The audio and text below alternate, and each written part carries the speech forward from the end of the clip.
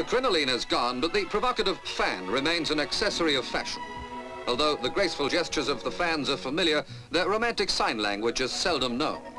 This means I love you.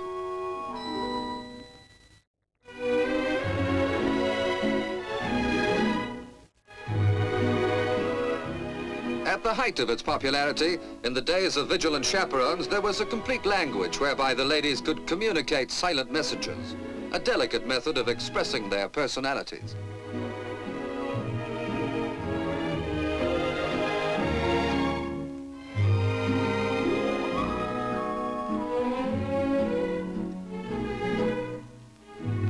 In the past, a damaged work of art might have been thrown away, but now experts spend much of their time on special repairs.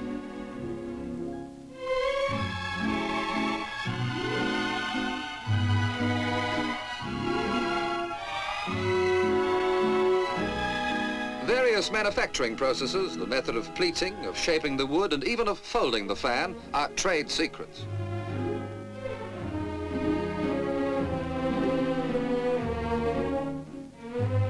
The folding fan was invented in Japan in AD 670, although this, the oldest in the famous Juveleroi collection, dates from the 17th century.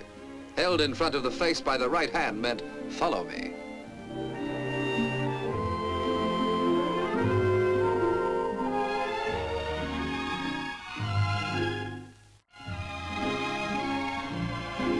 The well-bred young man of bygone days would take the hint if this happened, a fan placed on the left ear. I wish to get rid of you.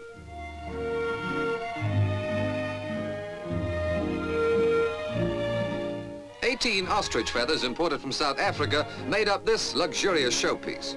Used with an open wide motion, the message, heavy with insinuation, read, "Wait for me." Worth more than 100 pounds, this 18th century Chinese fan is hand-painted on chicken skin. And now at last she says, yes.